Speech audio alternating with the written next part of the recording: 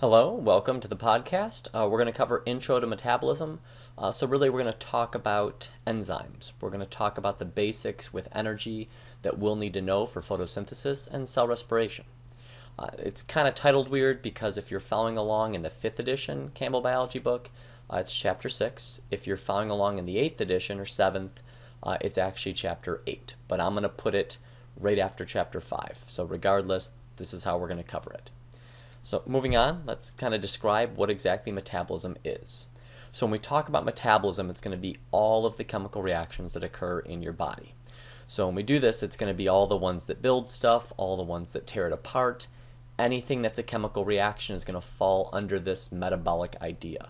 Now, a lot of people use metabolism where they'll talk about like my high metabolism, and we kind of tend to treat that as though it's breaking stuff down, burning fat and things like that. But in reality, it's also building muscle, it's also storing stuff, even if it's storing stuff literally as long-term storage like fat. If you're converting sugar to fats, that's part of your metabolism. So I guess somebody could argue that the fact that you take and convert all your stuff to long-term storage and fats, you still have a fairly active metabolism. It's just not active in the way you want it to be. You might also see this bioenergetics term used. And bio obviously is life. Energetics is just how we get our energy so we can live. So when we talk about stuff today, we'll talk about these catabolic pathways. And so this is the stuff that's going to typically break stuff down into smaller pieces. So if you remember what we talked about before, this will be stuff that kind of follows along with the hydrolysis idea, where you're going to take something, let's kind of draw a little molecule here, and we're ultimately going to take and try to break that into two separate pieces, break it apart. With anabolic pathways, these are going to be building pathways. That's why anabolic steroids make you build muscle. You would not want to take catabolic steroids if you want to be stronger. That would be stupid. Anabolic pathways are going to then take things and do the exact opposite. So they are going to work in reverse here. And so these ones will be the ones that fall into this more dehydration reactions or dehydration synthesis, you might see it written as. Sometimes they'll also call them condensation reactions. If you ever see that term, don't freak out, it's the same idea. So these ones are going to be building stuff. So like this one ultimately will get you more towards the polymer idea from before, whereas this one will get you more towards the monomer idea that we've talked about before. So that's just a kind of quick overview. We're going to discuss too in terms of energy coming up here, and just kind of keep in mind that usually when you destroy stuff, or not destroy, but when you break stuff down is a better term, we're not getting rid of it. When you do that, you're typically going to release energy overall. And when you want to build stuff for our body, when you want to make things bigger, it's typically going to cost you energy. And so you have to make sure you plan for that as your body tries to go through and balance things out. So thermodynamics, this is the study of energy, specifically energy transformations. And so energy itself is just this capacity to do work. So this is how our body can function. If we want to move something throughout our body, we need to focus on energy. So that includes cell transport, that includes moving blood around, your heart beating, that includes the muscles as you try and run, or even just do minor things like lift your hand up to change the channel. All those things are ultimately going to require energy. Now, of that, there's two big types of energy that we'll just kind of briefly deal with. The first is kinetic energy, which is the energy of motion. So that's anytime you're moving. So, so you wave things around, that's going to be kinetic energy. Anytime you have things like cell pumps that pump, whether it's water, ions, anything like that, it's going to be kinetic energy that you're using. Potential energy is going to be energy that's going to be from position. Now, you guys are probably used to this from like physical science, where it's more like, you've got this cliff, you've got this rock here, and so based on its position, if I give it a push, gravity will pull it down. And so because its position is elevated, it can have this energy there that's stored because of its height. And as it goes down, that potential energy gets converted to kinetic energy. So it goes from potential to kinetic. Well, in chemicals, what normally happens is we have these bonds, and based upon the exact bonds, there's certain, you can think of it as like energy stored there. And if I allow these molecules to shift around, to reorganize, so essentially I split this and allow it to convert to this, in some cases, this bond will have less energy. And so when it goes from here to here, we can have energy that's released as it goes from a higher energy bond to a lower energy bond. Just think, the universe in general is lazy. So things want to go to a low energy level. They want to go from up here to down here. Just like most of you guys, in general, want to do whatever's easiest, whatever takes the least amount of energy. You normally don't volunteer to do things more complex than are needed. You typically don't do more of your homework than is needed, because we all kind of gravitate to this low energy idea, and molecules are no different. And so when we talk about position, keep in mind oftentimes this will be the position of atoms or molecules when we're talking about biology or chemistry, and that's where our energy is stored. So that's why we can talk about there being energy in these molecules like sugar, which has 4 calories per gram of energy that's basically stored there, or 4 kilocalories if we're being accurate. And then you've got fats, which have 9. They're much more energetic. It's much more packed with these bonds because these carbon-hydrogen bonds basically are a higher energy bond. As we break them apart, we can get a fair amount of energy from them.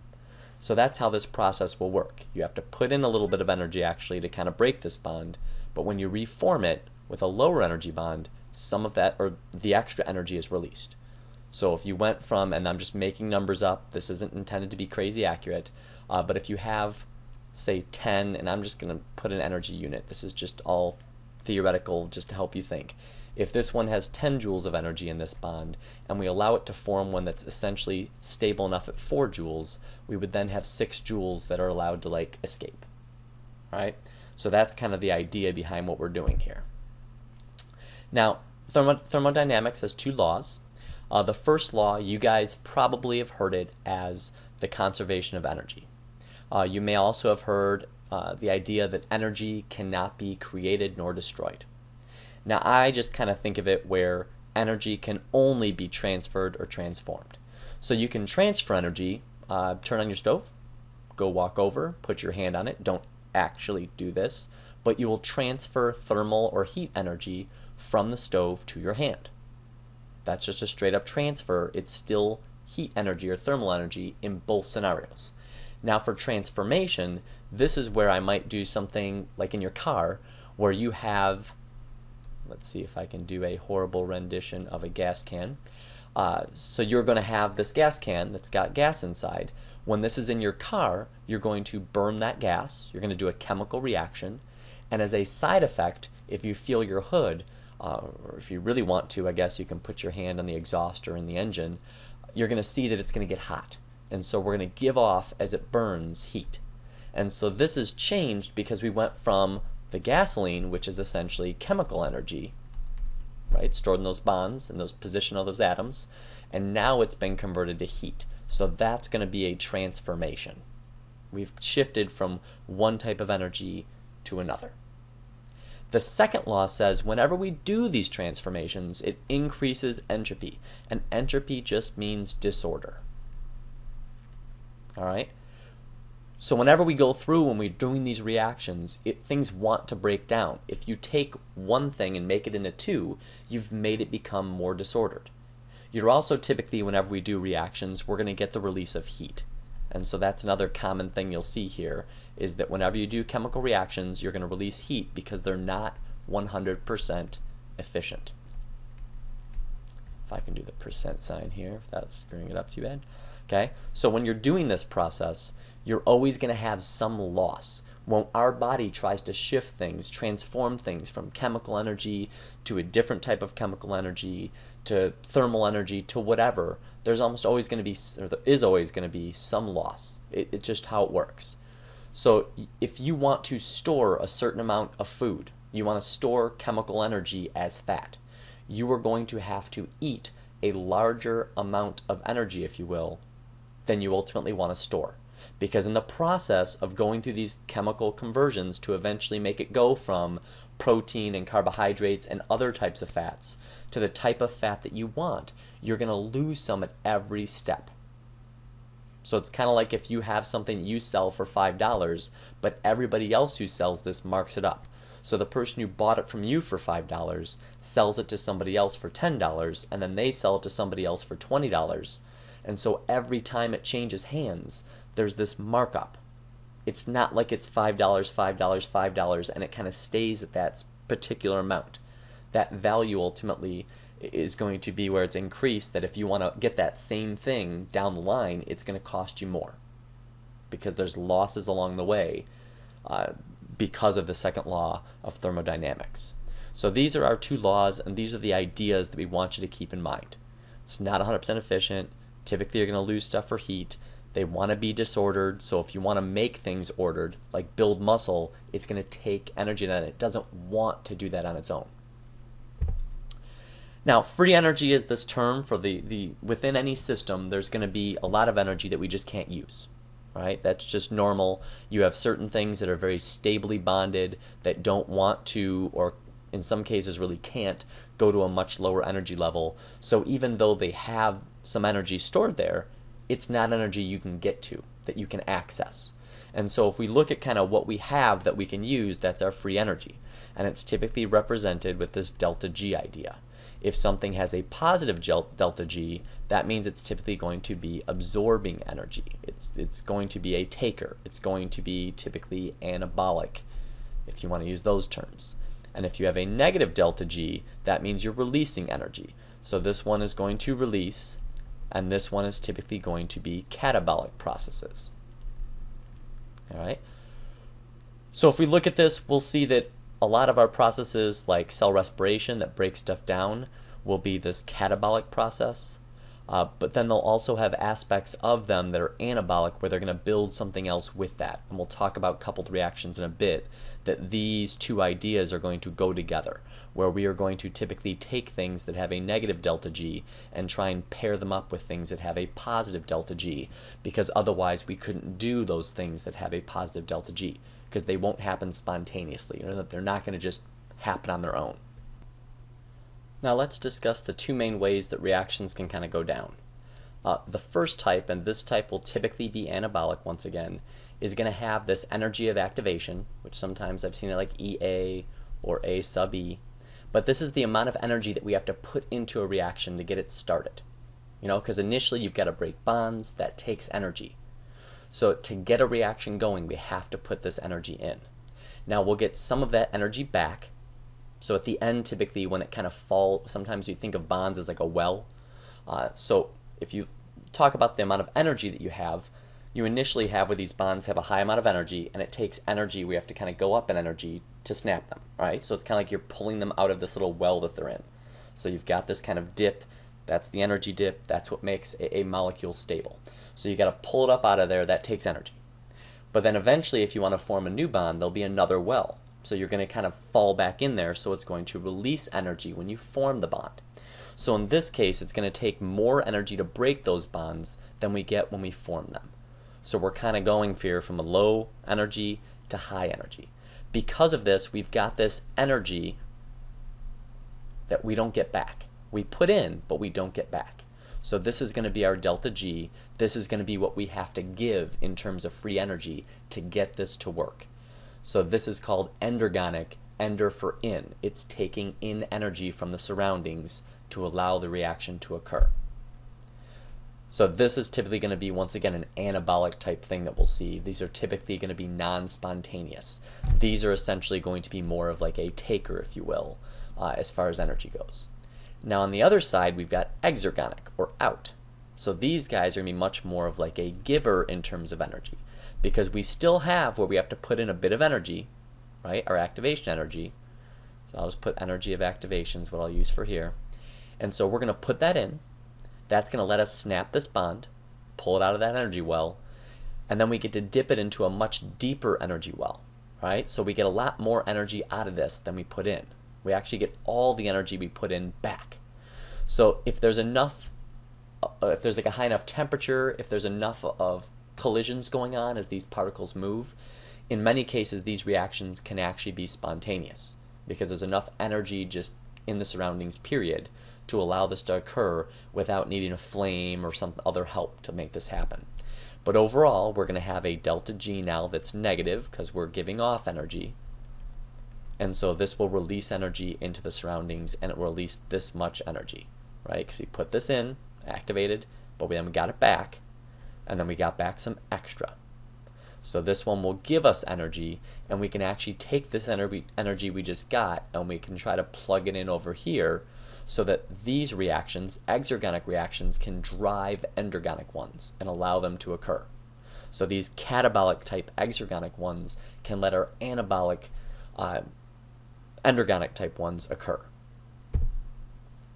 So energy coupling, we're going to pair up endergonic and exergonic, but remember, overall, we're still going to have where these together, added together, are still going to have negative delta G. And the reason for that, if you haven't figured this out, I'll give you a second here, is because the reactions are not 100% efficient. So we are going to have some heat loss, we are going to have some loss of that energy, so we have to account for that. So it's kind of like assuming if you wanted to buy something once again that's $10, you need to have like $15 to make sure. Because you know that when you walk around, there's like that hole in your pocket, if you will, that loses money. And so you've got to make sure that you have extra. And it's the same way here when we do these energy transformations, we lose some of it. So we have to make sure that the exergonic reaction is giving off more than the endergonic is taking in. So it's always got to be a bit lopsided. And then one of the common ways that we'll store stuff is we'll pair up an exergonic reaction with a specific endergonic reaction, and that's to build this ATP molecule.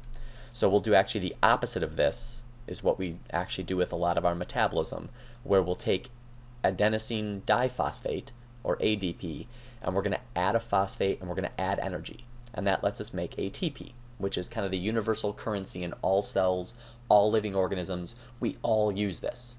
It's some great evidence for this common ancestor that used ATP. And then what happens is when we want to use energy later on, we don't have to try to figure out how to convert sugar directly into whatever we need, like to make a gradient. Instead, what we can do is we'll separately convert sugar when we break it down into ATP, and then I'll use ATP for whatever else I want. So if I want to pump something in the cell, I can take ATP, I can split it apart into ADP and a phosphate, and I will get energy. So this reaction, when it's run this way, the way that it's shown, ATP to ADP plus phosphate, will actually have a negative delta G, so it will be an exergonic reaction that we can use to drive stuff.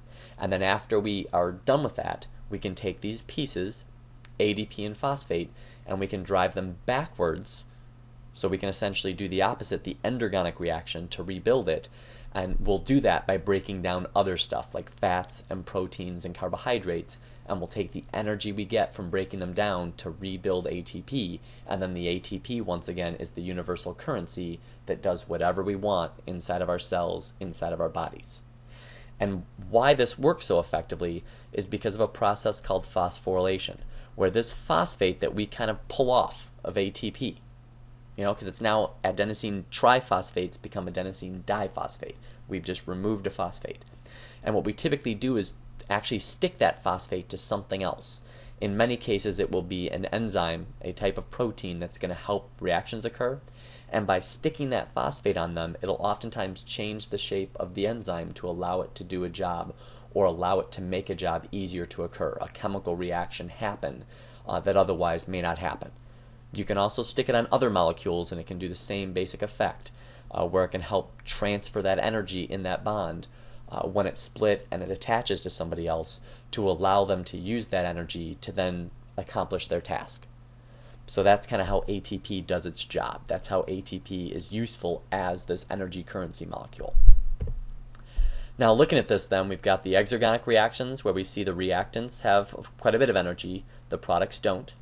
The reactants of an endergonic reaction don't have that much, the products have more. And so if we stick these together, you're just kind of seeing that we can have both these occur at the same time, but the net is still exergonic. You'll notice that overall we're still going from a higher energy level to a lower energy level because of that loss. We can't just have it be even, but it allows us to take one thing and break it. So you can see glucose, so this is ultimately going to be C6H12O6, is being broken down into CO2s, H2Os. So it's being broken down to many small pieces, 6 and 6 of each of these. And then we've got where in this case, amino acids are being stuck together So this will be via these dehydration reactions to make a polypeptide. So we're building on one side, and we're using the energy from breaking down glucose on the other. And you'll see in between these, we're using ATP, where when we break down glucose into CO2 and H2O, that allows us to make ADP and a phosphate bind to become ATP. And when we're making the amino acids build together to be a polypeptide, which takes energy, we get that energy by breaking ATP apart into ADP and a phosphate. So there's this cycle where ATP is being broken down to let us build, and then we're breaking other stuff down to let us rebuild the ATP. And so it's this kind of indirect process where breaking down the glucose doesn't directly give us energy to build a polypeptide. Instead, we've got ATP as our middleman, our universal middleman. So that way we don't have to have pathways that are able to make glucose become every single, possible molecule. Instead, we just have where ATP is what ultimately can be used to do any of our tasks. And then we have separate processes that when we break down anything, makes ATP. So it gives us this consistency, just like you would hate it if you were somewhere where there was like 20 different types of currency. And so it made it very difficult to go through if each shop kind of takes a different type of currency. That's difficult. It's much easier just to change your own currency to whatever the universal currency is of where you're at. And then at that point, your money's valid all over wherever you're at. Every shop takes it. That's kind of what ATP's thing is. It gives us this universal energy currency. And so this is just, once again, a closer look where you can see there's 3 phosphates, and it's this third phosphate that we can take off. So you can see there's only 2 down here at the bottom. So 1, 2 versus 1, 2, 3. So in the process of doing this, in the process of ripping this phosphate off, it's going to give us energy. And then to actually stick that phosphate back on, it's going to take energy. So we're going to have to do these coupled reactions where we're going to have to break something down to let us build ATP, and we're going to be able to break ATP down to build other stuff. That's going to be this constant theme. And that will bring us to the end of this particular podcast. We're going to pick up with enzymes and the second half of chapter 6 or 8, whichever you want to think of it as. We'll pick up with that, and I'll put that up here in probably about a day. Hope you enjoyed this and had fun. Take it easy.